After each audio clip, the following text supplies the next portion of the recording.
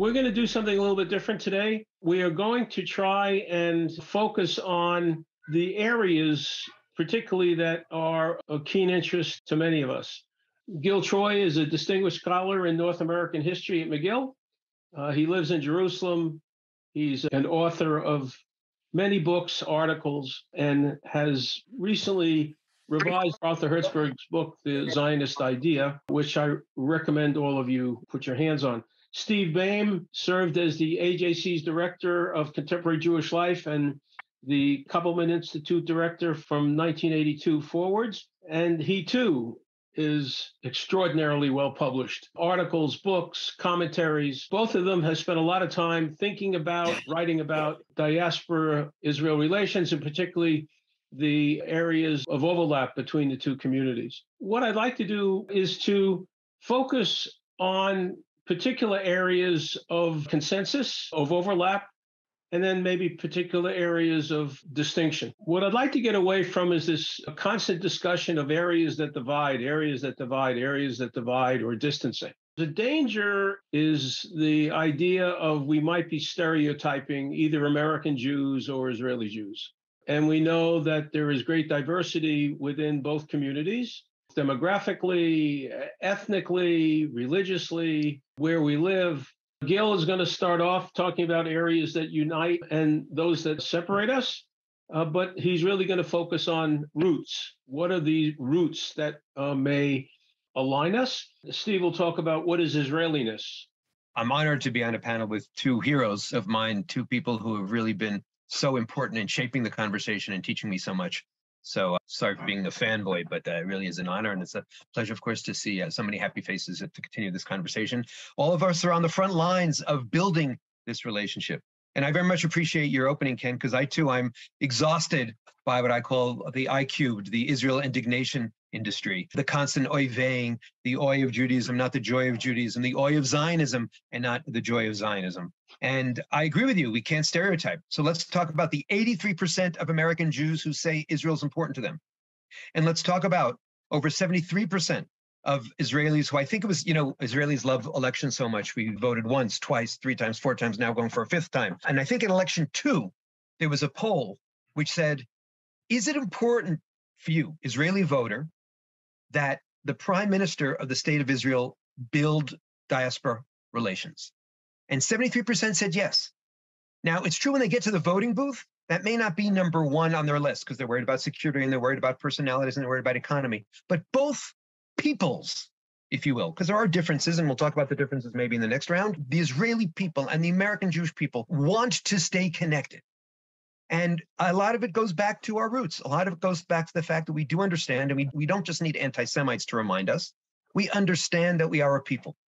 We understand that we have a common story. And it's funny, when you sit and talk to Israelis and American Jews, you can emphasize that which divides us. But ask about the parents, the grandparents, the great-grandparents, you're very soon going to get to overlapping stories, overlapping narratives. The immigrant narrative, and frankly, unfortunately, the suffering narrative. And the suffering narrative sometimes is in Eastern Europe, and the suffering narrative, of course, can also be in the Muslim and Arab countries.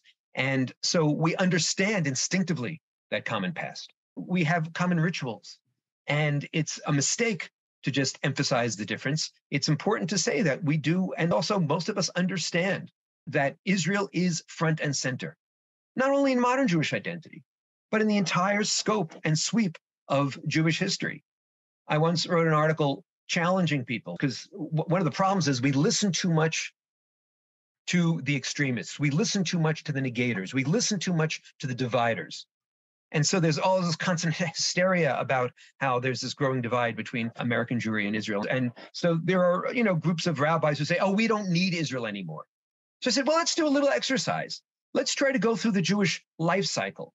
Let's try to go through the Jewish calendar year without Israel. You can't have apples and honey on Rosh Hashanah because it comes from Israel. And you can't celebrate Yom Kippur because it's based on the temple and temple rituals and Sukkot and on and on and on and Pesach. And as long as we emphasize what I like to call the Jewish Oreo cookie, understanding that just like the Oreo cookie has a cookie part and the cream part, and that's what makes the Oreo cookie unique and the most popular cookie in the world, and it says it on the internet and everything on the internet is true, so too Israel and Judaism are intertwined because Judaism is a nation and a religion. And understanding that, which we see at the Kotel, which we see when we celebrate the Seder, and it goes back to Lech Lecha, is an essential part of our common roots. So part of it also is a different emphasis. Yes, of course, we have challenges, and I don't want to minimize them, and I'll be happy to get to them in the next round. But it's also important to celebrate who we are, celebrate where we've come from, celebrate the difference between our current situation and the situation of our people 10 years ago, 50 years ago, 70 years ago, 125 years ago. Right now, we should be preparing for this exciting trajectory. August 28th, 29th, over 1,000 of us are going to be in Basel celebrating the 125th anniversary of the Zionist Congress. And think of where we were 126 years ago and 125 years ago and where we are today. Homeless, stateless, without dignity, broken down yids, lost. And now, how far we've come. And then November 29th, we're going to celebrate the 75th anniversary of the world recognizing at the UN, not just the partition plan, but also Jewish statehood, which is based on Jewish peoplehood. And then finally, we should be building up to May when we celebrate the 75th anniversary of the founding of the State of Israel. And so this year in particular should be a trajectory of celebration. And in a sense, just to summarize, what am I talking about? Theodore Herzl was all about political Zionism. And of course, we still have to defend the state and perfect the state. But one of the things I've been trying to emphasize for the last 2 decades really is what I call identity Zionism, which is our common roots, our common language, our common past, our common future. And that should be a launching pad, first of all, to find meaning, because what's the major challenge in the Jewish world today? I don't believe it's anti-Semitism. I believe it's a search for meaning. I believe it's a search for rootedness. I believe it's a search for connectedness. I believe it's a search for purpose.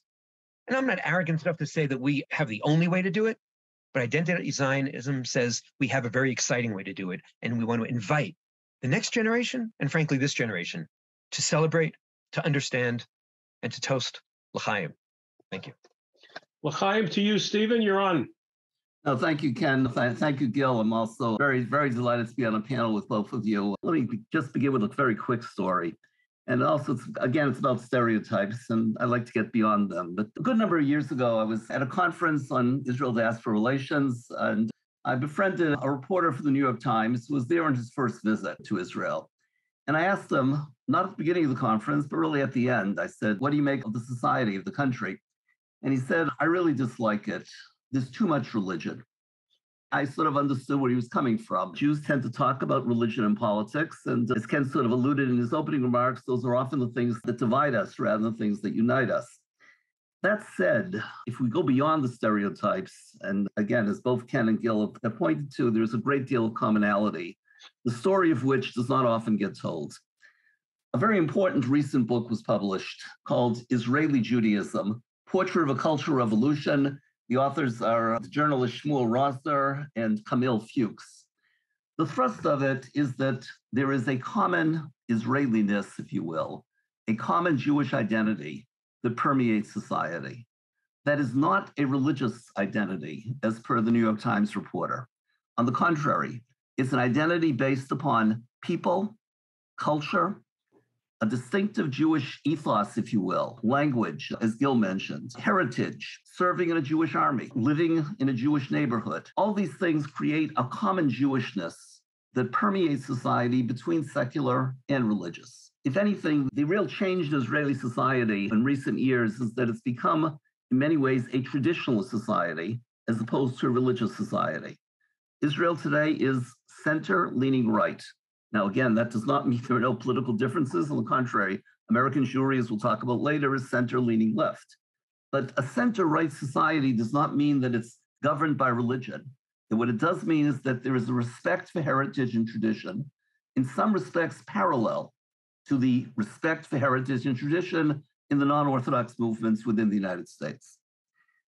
It is true, and this is again what gets all the headlines, that about 5% of Israeli society has no interest in Judaic heritage in any shape, manner, or form, no interest in Jewish peoplehood.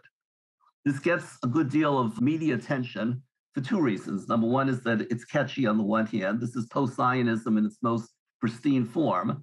And secondly, it's particularly found in the sectors of society that are quite influential, namely the media, the think tanks, the universities. That 5% may be disproportionately influential, but is hardly representative of what I call the common Jewishness within Israeli society as a whole. What's more than that, and this perhaps is the more political comment, is that the collapse of Oslo, one of its side effects back in 2000 was that post-Zionism, which had its heyday in the 1990s, essentially left Israeli society and emigrated into universities. And that's, again, such worthy of attention in its own right. Post-Zionism today, though, is largely marginalized within Israeli society. What it's replaced by is a common discussion of what kind of a Jewish state are we talking about? How does that compare with the American Jewish community? Number one, in both societies, there is a reservoir of a common Jewishness. American Jews like to think that Judaism means something to them. Exactly what it means is going to vary from case to case. But the sense of hostility to Judaic heritage and tradition that, again, you might find in post-Zionism is rarely found in American Jewry at all. What there is in American Jewry's distinctive hallmark is that of pluralism, religious pluralism. In Israel, that is usually translated as anti-clericalism in the sense of opposition to the chief rabbinate and its hold over aspects of personal identity such as marriage and divorce.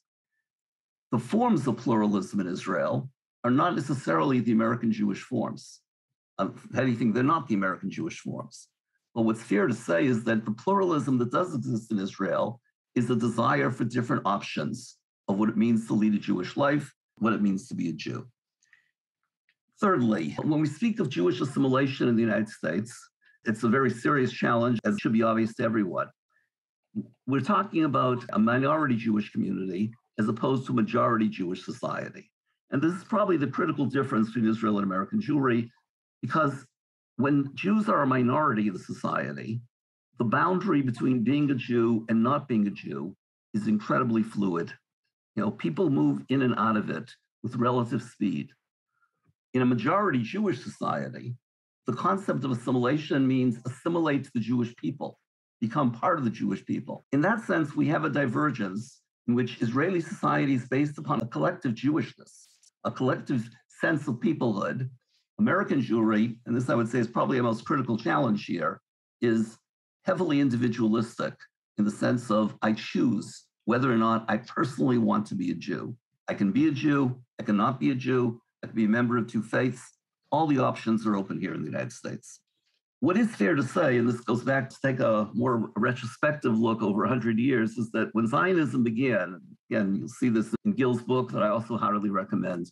When Zionism began, without question, part of its ethos was formulation, building up of a new Jew, a Jew that had no connection with the Jewish diaspora. We'll build here in Israel a society based upon strength and vigor, as opposed to passivity of the diaspora. That concept of the new Jew as a rejection of the diaspora, and again, in terms of teaching, I recommend this wholeheartedly, a short story by Chaim Chatzatz, simply called The Sermon, where the main character, Yudke, standing up, giving a speech at a kibbutz, says, let's get rid of Jewish history.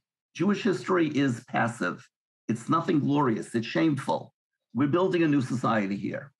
Chatzatz is criticizing that. He's satirizing it. He's parodying it. That rejection of the new Jew, I would suggest, has become now central to Israeli society. Few people talk in terms of, we want nothing to do with the diaspora. Knowledge of the diaspora experience, no. We'll talk about that perhaps in the second round. But identification with the Jewish people, I would suggest, has been enhanced in recent years. Very last point. What has Israel meant for American Jews? One thing we should never forget, aside from the political significance of American Jews playing a role in terms of enhancing U.S.-Israel relations, a subject in and of itself, realize that support for Israel, pro-Israel advocacy, has become a vehicle whereby non-Orthodox American Jews can identify with the Jewish people without being religious. In other words, Jewish political advocacy, pro-Israel advocacy, has become a vehicle of preserving American Jewish identity. long and short, to go back to my friend, the journalist in the New York Times, is that if you're talking about Israel as becoming an Orthodox society, the divergence with the diaspora will be very great because 90% of American Jews are non-Orthodox. But if you're looking at Israel as a common thread of peoplehood, a common sense of identity, there's more that binds the two communities together than that separates them. Let's move on. Gil, if you'd like to tackle the status of neighbors and neighborhood and how we both see ourselves geopolitically. Let me just make one or two comments off Steve's very important analysis. When you talk about Israeliness, right, and you talk about my key takeaway from Rosner's book, the secret is intermarriage. And I love going back when travel was a verb. I loved going to Orthodox synagogues in Beverly Hills or New York and saying, I love intermarriage. What do I mean? In Israel, intermarriage between Ashkenazim and Mizrahim or Sephardim has been one of the keys to breaking out of that old Ashkenazi, let's eat sandwiches on Yom Kippur and on Pesach mentality that was so hostile to religion. And intermarriage in Israel is something that's bringing the society together. Whereas we know that intermarriage in the United States and American Jewry has become a much more complicated topic.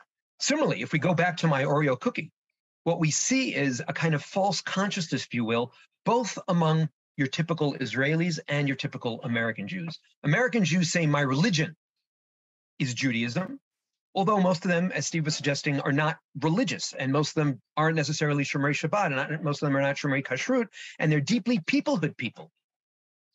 Similarly, when you talk to Israelis and you say, oh, all these traditions you do are part of your religion, they no, ani chiloni, I am secular. And so I say to my secular friends, I say, great, there's a hot new restaurant that just opened up in Tel Aviv. I could only get reservations 7 o'clock on Friday night. Will you join me? And they go, I can't go then. I go, why not? They go, my mother will kill me. I go, why? She says, because I have to be there for what? Shabbat dinner. And so what do we have? We have Israelis, many of whom say, oh, I'm not religious, but actually are following what we see as religious traditions. We have Americans who are not religious, who are saying, oh, it's my religion, because that's a place where I click on the census form. That is an opportunity for us to cross wires and to teach American Jews how deeply peoplehood-oriented they are, and Israelis how deeply traditional they are. And that actually connects to the analysis that Steve was talking about that I'm going to go a little bit more into about this whole, what does it mean to be a minority and a majority? Because it's not just a matter of living in a minority society and living in a majority Jewish society. It's also look at the neighborhoods that we're in. And this is the geopolitical dimension that Ken was mentioning. And so American Jews focus on survival by getting along with their neighbors. And it tends to make them more liberal, because many of them, it's not surprising, 70-80% of American Jews are liberal, because they say the more liberal our society, the more open, the more tolerant, the more pluralistic, the more they will respect us, the more they will accept us, the less anti-Semitism we believe will be in the society.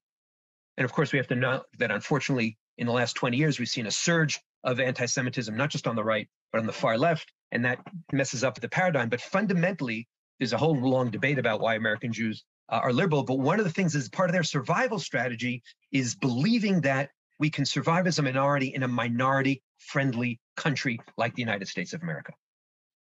Israelis, surrounded as they are by hostile forces, although thanks to the Abraham Accords and the peace treaty with Egypt, the peace treaty with Jordan, I argue that we have to call it the Arab-Israeli conflict, not the unending, never-ending Arab-Israeli conflict, and see that things are changing. But nevertheless, living in a hostile neighborhood and focusing on sovereignty, Israel's survival strategy is about staying together as a majority and keeping out the bad guys. And that sometimes leads people to say, oh, American Jews have become a blue state and Israeli Jews have become a red state. We certainly felt this during the Trump era when people said, oh my goodness, how can you Israelis love Trump? And Israelis were saying, how can you American Jews not appreciate that Trump moved the embassy to Jerusalem, et cetera, et cetera. So there are tensions. When Natan Sharansky and I wrote our book, Never Alone, and what was the message? That we can't just be about never again. We can't just be about Holocaust guilt. We have to know that when you're a part of the Jewish people, you could be in the Gulag, you could be in Montreal, you could be in Miami, you could be in Beverly Hills, you could be in Tel Aviv. You're never alone. You're part of this amazing people. And that's something to celebrate. We also talked about how Israeli Jews increasingly seem to be Davidian, like King David, focused on survival, focused on sovereignty. And American Jews seem to be increasingly Isaiah, focusing on these lovely liberal values. But then we flipped it around and said, don't overemphasize the differences. Because if you read about King David, you also see that he was a psalmist and he was a harpist. And he also had that soft, quote unquote, liberal side. And when you read all of Isaiah, you see Isaiah was also about patriotism and nationalism and not just universalism, and understand that the best way to be a universalist, the best way to achieve tikkun olam is through our particularism. So ultimately, the message is that yes, we have emphases that are different. And we have to actually maybe even learn. Maybe American Jews can learn a little bit of patriotism, of communalism, of connectedness from Israel. Maybe Israeli Jews can learn a little bit more about civil liberties and individualism and pluralism and tolerance from American Jews. So we emphasize those differences in the headlines, and we emphasize those differences on every panel. But I also like to celebrate the underlying messages that unite us. And part of that really is understanding that goes back to the Torah, but it continues through the Zionist revolution. We understand as Jews that the best way to save the world is first save ourselves. And the best way to reach out to others is first have pride and have a spine and stand tall like those new Jews that have already been mentioned. Jews in the diaspora will always be a minority.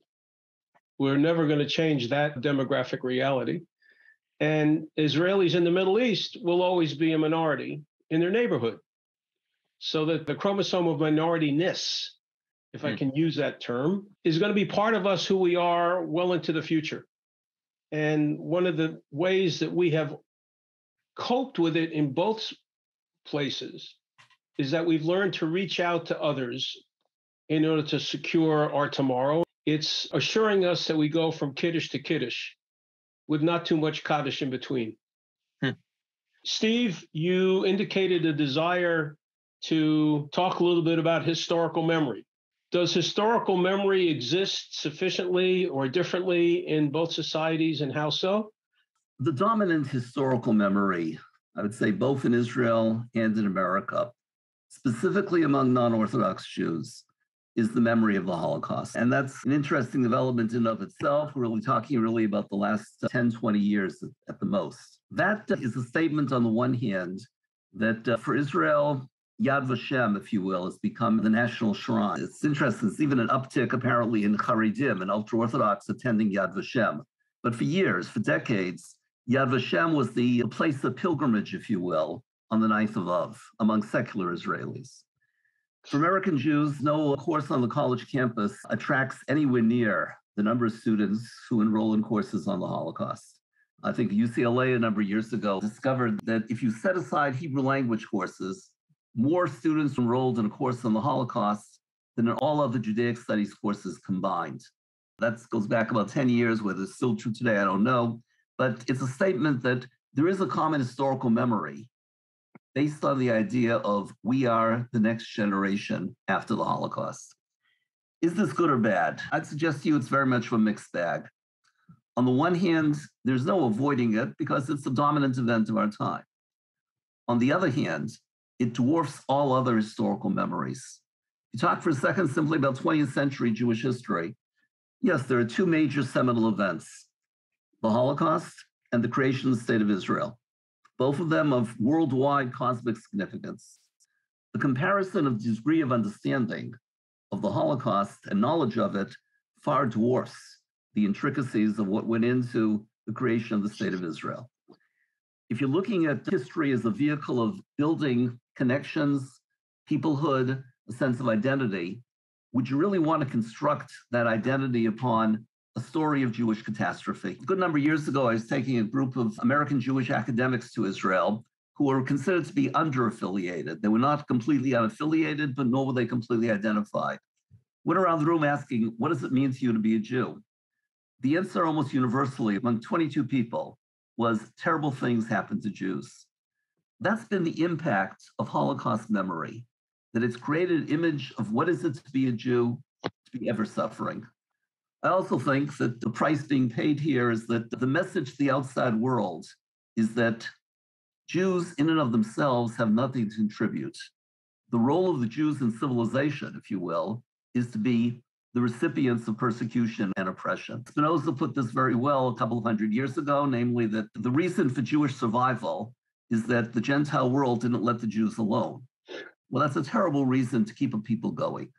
And that's, I think, is what the challenge is today, is that we do have a common history. That common history suffers from two major deficiencies. Among Israelis, there was a fascination with archaeology back in the 1950s because it proved the historicity of Jewish settlement in Palestine. At the same time, the view of Jewish history in the diaspora was basically non-existent, except to say that Jewish life in the diaspora was bankrupt. For American Jews, the dominant historical memory, to the extent that there was one, aside from the Holocaust, was this notion of Chaim Solomon. The Jews were here at the beginnings of America. What they were doing was never understood or never fathomed. The real narrative of American Jewry is an incredible success narrative, namely that the Jews came here, they acculturated very quickly, they bought into the American dream, and they were perhaps the most successful in acculturating that dream, and at the same time built a Jewish communal network of institutions that are the envy of every non-Jewish grouping inside American society. So in this respect, we have a glorious history on both sides, yet that glorious history has been subordinated to a tale of Jewish persecution. I suggest looking ahead in terms of where we are, that not only is Jewish history a vehicle of formulating peoplehood, it's also a vehicle of understanding what it is that the Jews are surviving for. And in that respect, as long as we teach a history that is, we are not agents so much as recipients of oppression, we'll never understand what we're here for. The rabbis had this right 2,000 years ago when they argued only by virtue of their Torah do the Jews survive. We effectively have reversed that and said we've survived because we have a memory of persecution. The memory is the dominant common one between Israel and American Jewish society. Having said that, both societies face a common challenge in understanding the real contours, the real story of the Jewish experience.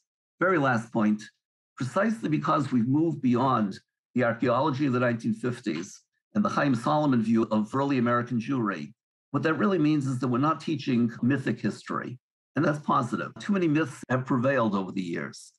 If we get into concrete history, we understand the real meaning of peoplehood, the ties and tensions between the world's two largest Jewish communities. But that, I think, is really the challenge for the future and where we go from here. It's a very interesting discussion of memory.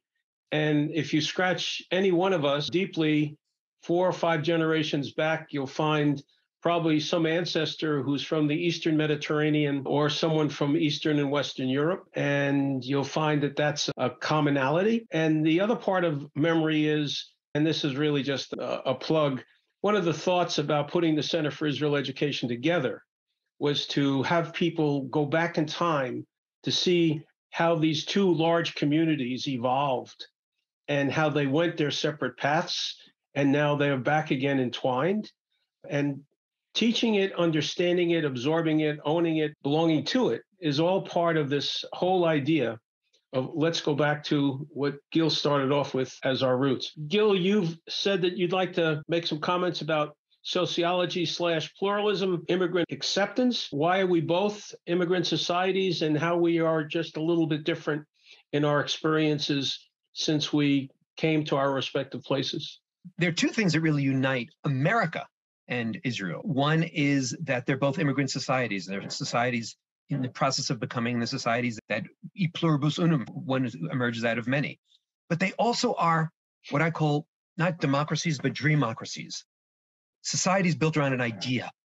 Society built around an ideal. Now, slightly different ideas, life, liberty, and the pursuit of happiness, Liot Am Chofshi Be'arzenu, to be a free people in our homeland. But they also overlap. And to understand the power of those ideas as drawing immigrants is very, very important. So that's what unites us. Now, there are two problems here, though. One is, I call this the dueling promised land problem.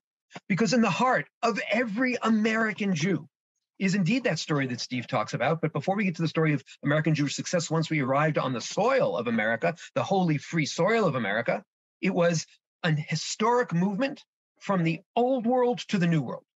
And even among my American historian friends who, no matter how woke they might be, no matter how critical of America they might be, fundamentally in their programming, they believe that this is the new world and the whole world is moving from the old world to the new world. And what's the Zionist story? From the diaspora, the dispersion, to the promised land. America's the promised land. in the American Jewish story, in the American Jewish narrative, and Israel is the promised land in, of course, the biblical narrative and the modern Zionist narrative. And so at the heart of the most positive, I love Israel, American Jew, is this tension.